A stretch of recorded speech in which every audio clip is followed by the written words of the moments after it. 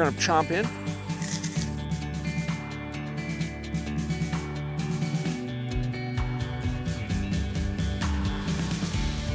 In Australia, farmers grow a variety of crops, including cereals like wheat and barley, fruits such as apples and bananas, nut crops, cotton, and grapes. Large-scale crop farming has been a part of Australian agriculture since the 19th century.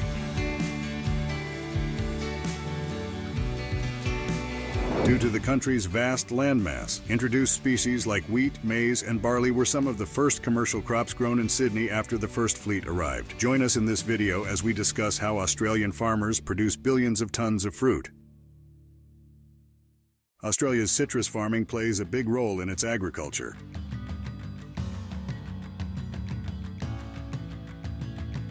The country grows citrus fruits like oranges, lemons, limes, and mandarins. Important regions for growing citrus include Queensland, New South Wales, Victoria, and South Australia. Australian citrus farms use modern techniques to produce top-quality fruits. Export markets in Asia are crucial for Australia's citrus industry, helping it to make money and be known for its excellent citrus fruits worldwide. Australia grows different types of oranges, which adds to the variety of its citrus industry.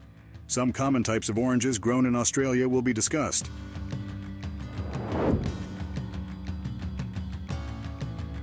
Navels are a popular kind known for being sweet and seedless.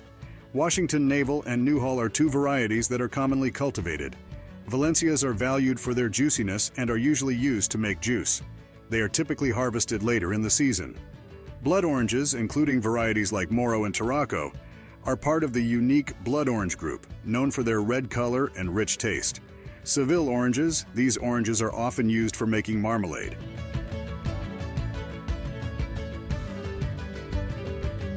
Orange orchards grow in soils that drain well and have a slightly acidic to neutral pH. Testing the soil is important to check the levels of nutrients. Farmers often add organic materials like compost or well-rotted manure to improve the soil for growing. Mulching is used to keep moisture in and stop weeds from growing.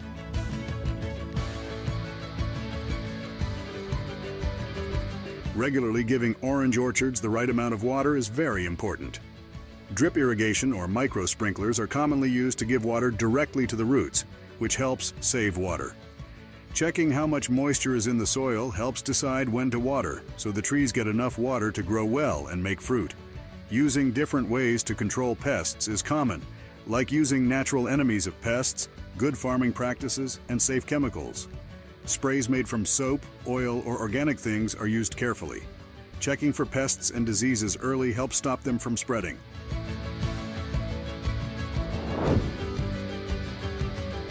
Oranges are usually picked when they're the right size and color.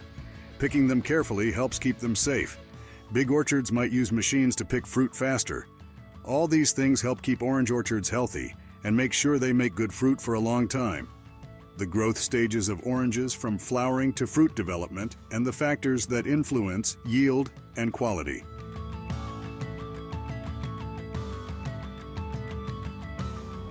The first stage is the flowering stage.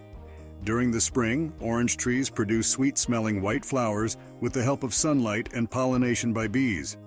The next stage is the fruit set. After fertilizing the flowers, they turn into small green fruits with the right pollination, weather, and nutrients. After that, there is fruit development. Over a few months, the green fruit grows bigger and starts to change color with proper irrigation and protection from pests. On to the color break as the next stage. As the fruit matures, oranges show their characteristic color due to sunlight, temperature, and nutrients. Maturation is the next growing stage. From late summer to winter, oranges reach full size and flavor with enough heat, sunlight, and water.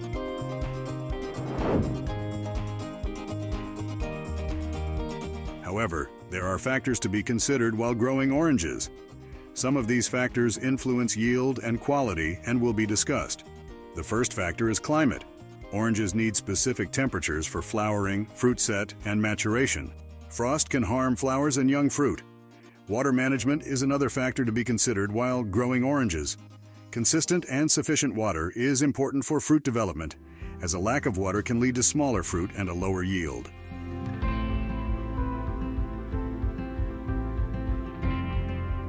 Also, soil health is another factor. Balanced soil nutrition and pH are crucial for healthy tree growth and fruit development. Pest and disease control involves using proactive pest control measures and managing fungal diseases like citrus canker, which are important for protecting the fruit. Next up are pruning and thinning.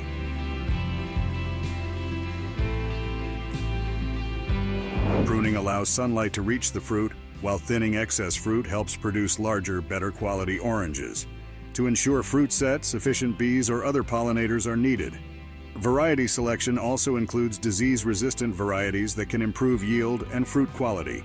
These questions should be considered after discussing the citrus industries in Australia and the varieties of oranges grown. How do Australian farmers grow and harvest apples as another type of fruit? What is the significance of apple production in Australia? Join us in the next chapter as we reveal how apple is being processed into various products. Apple production plays a major role in Australia's agricultural economy by creating jobs and supporting local and international markets. Apples are grown in different regions of Australia, such as Tasmania, Victoria, and New South Wales, ensuring a steady supply of apples throughout the year. With the growing trend toward healthy eating, apples have become a popular choice for snacking among consumers.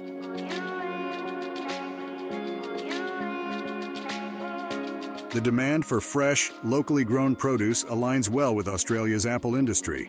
Australia exports high-quality apples to various countries, helping to build its reputation as a trusted source of premium fruit.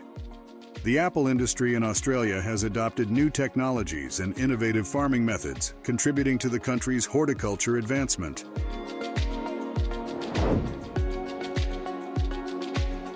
Popular apple varieties are as follows. Pink lady apples, loved for their sweet tart flavor and crispy texture, are one of the most popular types grown in Australia. Gala apples, famous for their mild sweetness and crunchiness, are widely grown and enjoyed at home and abroad. Fuji apples from Japan have become a common choice in Australian orchards due to their sweet taste and firm texture. Really a sugar bomb, that's what it is, but it's also got some nice crunch to it.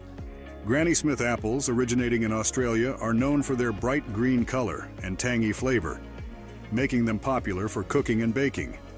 Cripps Pink, also known as Sundowner, is similar to Pink Lady and is loved for its sweet and tangy taste. Jazz apples, a mix of Royal Gala and Braeburn varieties, are known for their sweet and juicy flavor. Kanzi apples, a blend of Gala and Braeburn, are gaining popularity for their crispy texture and sweet tart taste. These different apple varieties meet the preferences of various consumers and play a vital role in the success of Australia's apple industry in both local and global markets. Cultivation practices for apple orchards begin with choosing the right location and ensuring soil needs are met, which are critical for the health of apple trees. Good drainage and air circulation are essential, and soil testing is beneficial for adjusting nutrient levels. Cultivation also requires consideration of sunlight exposure. Full sun is necessary for apples to thrive and bear fruit. In terms of planting, tree spacing is vital to allow air and sunlight to reach all parts of the tree, while planting depth is crucial for establishing a strong root system. Additionally, thinning out extra fruit when they are small promotes the growth of larger, higher quality apples.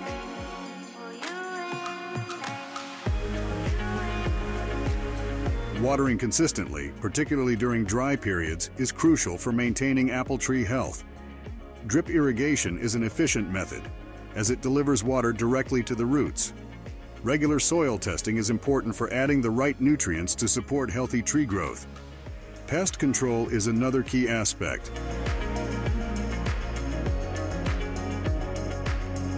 Regular checks for pests allow for early problem identification, and encouraging natural predators can help manage pest populations. Careful use of organic pesticides minimizes harm to beneficial insects. When apples reach the right size, color, and firmness, they are ready to be harvested. Gentle handling during harvest and keeping apples cool afterward extend their freshness. Adjusting storage conditions like oxygen and carbon dioxide levels is essential for maintaining fruit quality. Following these cultivation practices helps apple orchards stay healthy and productive, ensuring a successful harvest of high-quality fruit.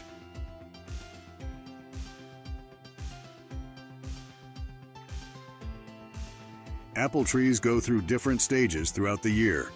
In late fall and winter, apple trees go into dormancy. In early spring, the buds progress from the silver tip to the green tip as the temperatures increase and the days get longer. This signals the start of new growth for the trees. By mid to late spring, the buds continue to develop, and the cluster becomes more defined. The appearance of pink buds shows that flower development is beginning. Warm temperatures and longer days influence this stage.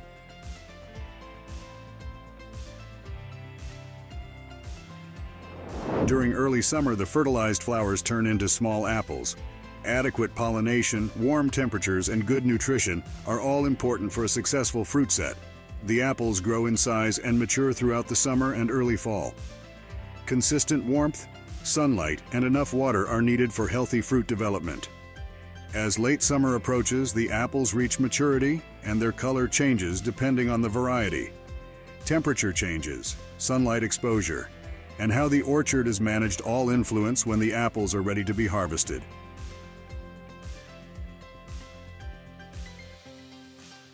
Various environmental factors can affect apple production. Chilling hours are important during the winter for proper bud development. Optimal temperatures during bloom are crucial for successful pollination. The presence of bees and other pollinators is necessary for effective pollination. Sunlight is needed for photosynthesis and influences the color change in ripening fruit. Consistent and sufficient irrigation is critical for overall tree health and fruit development.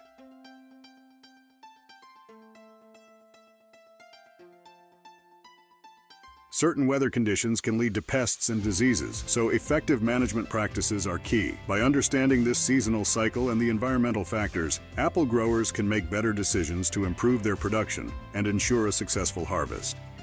Also, the considerations for harvesting apples should be addressed. Harvesting is done when apples reach the desired size, color, and firmness, with careful handling to minimize bruising and damage.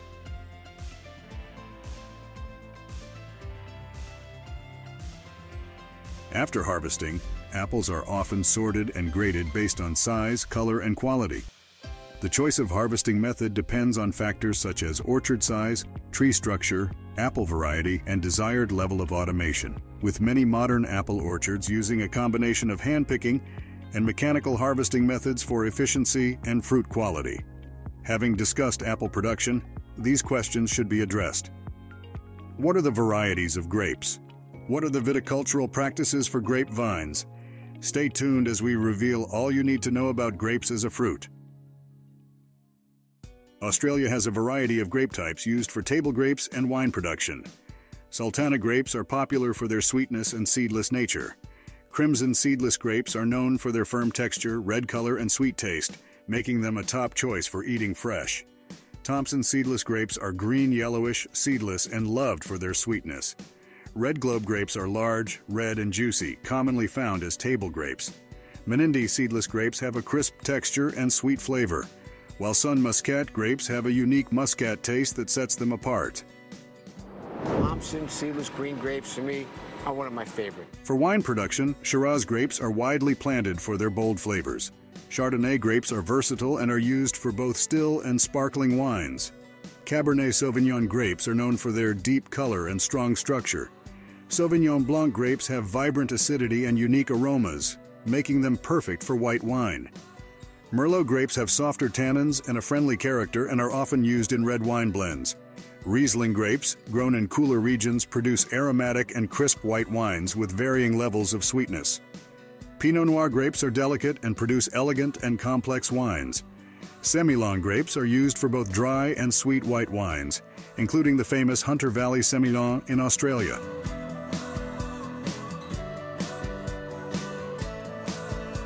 Australia's diverse climate and terroir allow for a wide range of grape varieties, adding richness and complexity to the country's table grapes and wines. However, grape growing techniques encompass training vine shoots to grow in a single line, especially for varieties like Cabernet Sauvignon. Winter pruning controls growth, regulates grape production, and shapes the canopy. Shoot thinning removes excess shoots, helping the vine focus its energy on the remaining ones. Leaf pulling or removing some leaves increases air and sunlight exposure to the grapes.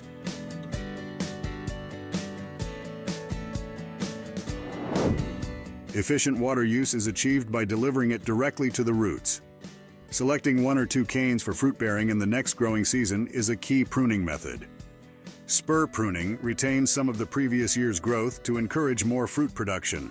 Integrated Pest Management, IPM, uses a mix of biological, cultural, and chemical controls for managing pests and diseases, with fungicides and insecticides applied as needed.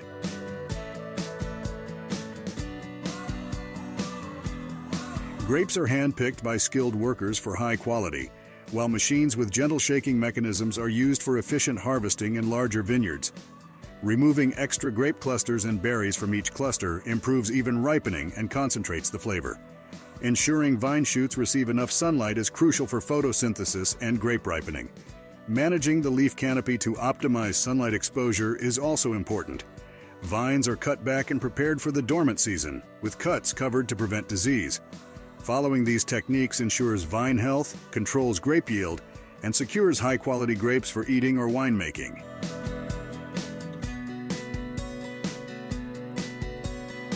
In the process of making wine through grapes, grapes are picked first, and then they are crushed to break the skins and release juice. Pressing is done to extract more juice. For white wines, the juice and solids are separated right away. In the case of red wines, the skins are kept in contact with the juice to get the color out. Yeast is added to ferment the grapes and turn sugars into alcohol. The temperature during fermentation affects the taste and smell of the wine. Red wine is fermented with the skins to get tannin and color. Wine can be aged in oak barrels for more flavor. Stainless steel tanks are used to keep white wines fresh. Complexity and texture are added to wine by allowing it to sit on lees or used yeast. To clarify, the wine is moved off sediment. Filtering removes particles for a clear and stable wine. Now, talking about mixing different batches, winemakers mix different batches to get the flavor they want.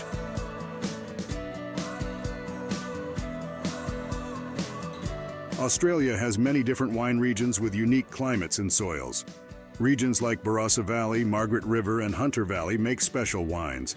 Australian winemakers are good at making wines like Shiraz, Cabernet Sauvignon, Chardonnay, and Sauvignon Blanc.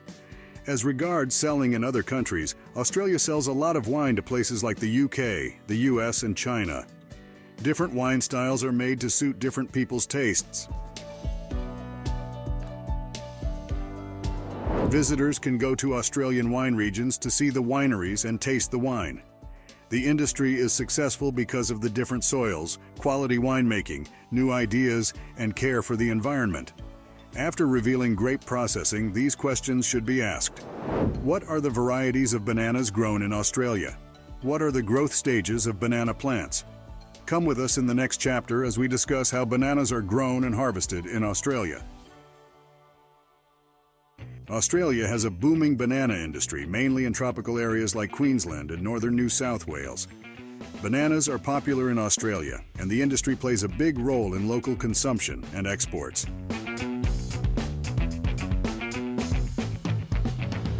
Regarding distribution, Queensland is the main banana-producing state in Australia, providing a large portion of the country's bananas. New South Wales, especially in the north, also grows bananas, although not as much as Queensland. Bananas thrive in warm and humid climates with well-drained soil, making coastal regions of Queensland like Tully and Innisfail perfect for cultivation. The major banana varieties in Queensland are Cavendish, Ladyfinger, Goldfinger, and Ducasse. In New South Wales, Ladyfinger, Cavendish, and Blue Java are commonly grown.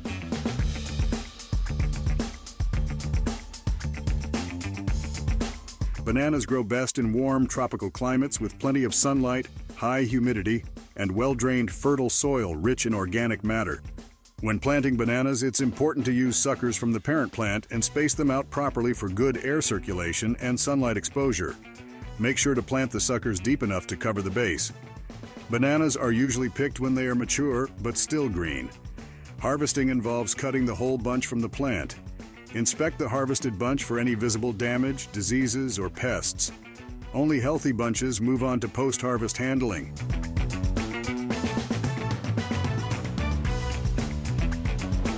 In some cases, bananas are packed in the field. The bunches are carefully placed in crates or containers to avoid bruising. Handle bananas with care during transportation to prevent bruising and damage. Proper packaging, temperature control, and gentle handling are important. During transportation, ensure enough ventilation to avoid heat and moisture buildup, which could cause premature ripening.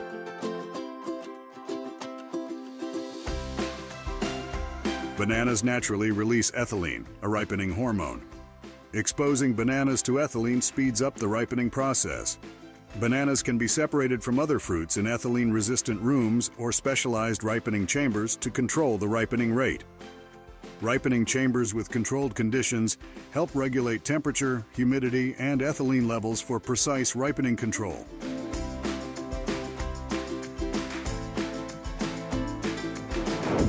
Bananas typically take 3 to 7 days to ripen, depending on the desired ripeness and temperature conditions.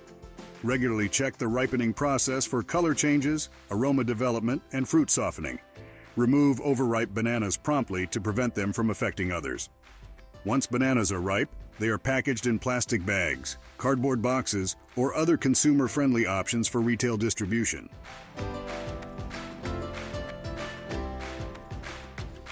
Bananas can be stored in cold storage to prolong their shelf life.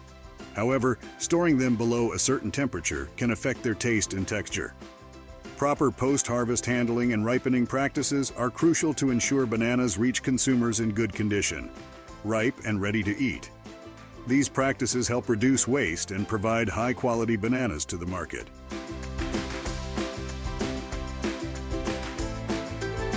Having discussed bananas' growing and harvesting processes, we should contemplate these questions. What are the stages of fruit development? What are the factors influencing fruit flavor, color, and texture? Don't miss out on our next exploration as we step into how stone fruits have been processed. Australia significantly produces various stone fruits like peaches, nectarines, plums, apricots, and cherries. The country's diverse climate allows for the growth of these fruits in different regions. Let's take a closer look. Different varieties include Golden Queen, Queen Giant, and Tatura Blood. Some of the major production areas are Victoria, New South Wales, and South Australia. Under the plums category, we have President Angelino, Satsuma, and Mariposa. Cultivation practices for stone fruit orchards, including pruning and thinning, would be discussed as follows. Choose soil that drains well, is fertile, and gets enough sunlight. Think about things like the risk of frost, how high the area is, and how close it is to water. Plant trees in late winter or early spring when the soil is ready. Trim trees during the time when they aren't growing to get rid of branches that are dead, sick, or crossing each other. Cut back on extra growth to keep the tree open and let air flow through. Trimming shapes the tree, lets in more light, and makes the fruit better.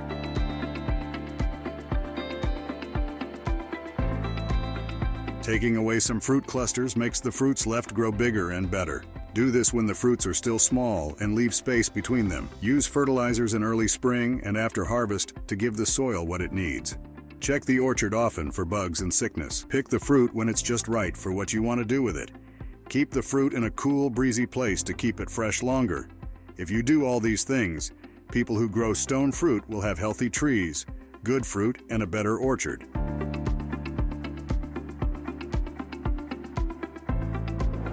The fruit development process from bloom to harvest can slightly differ depending on the type of fruit. However, here's a basic overview of the typical stages. First, the bloom stage begins when the flowers on the fruit tree open and are ready for pollination. After successful pollination and fertilization, the flowers turn into young fruits.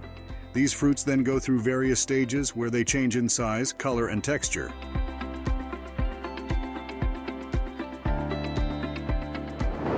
Depending on the fruit, the color change may happen slowly or quickly as the fruit matures. The final stage is ripening, which involves changes in flavor, texture, and aroma.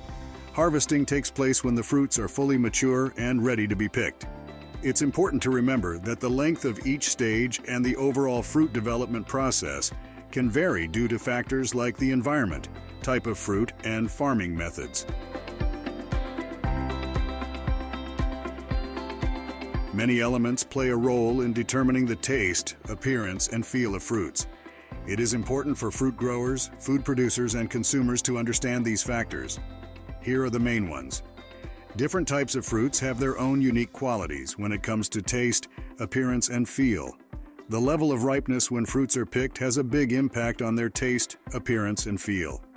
Fruits that are fully ripe are usually sweeter, softer, and more flavorful than those that are not ripe yet. Picking fruits at the right level of ripeness is key to getting the best taste, appearance, and feel. The conditions of temperature, humidity, and atmosphere during storage can also have an effect on the taste, appearance, and feel of fruits.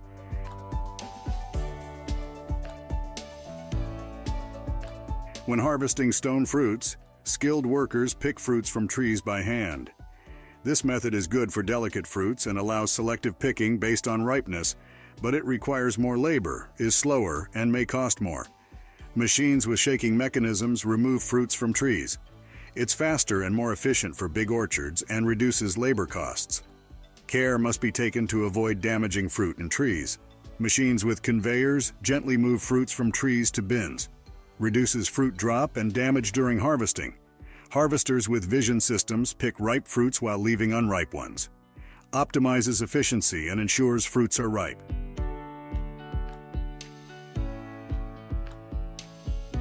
Shears and clippers are examples of tools for picking specific fruits.